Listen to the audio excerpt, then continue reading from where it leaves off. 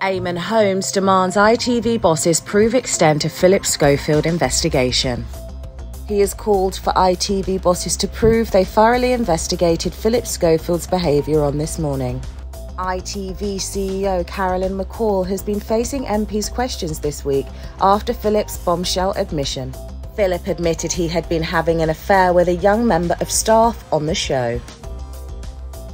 ITV claims it investigated rumours of a relationship between Philip and the employee, Person X. Philip and Person X repeatedly denied the affair when questioned.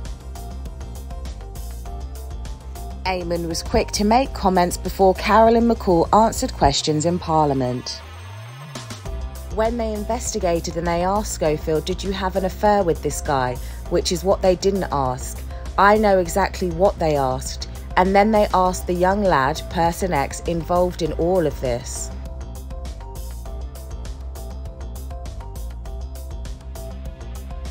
He added, they need a transcript of what actually took place that day. Because that was not a thorough investigation.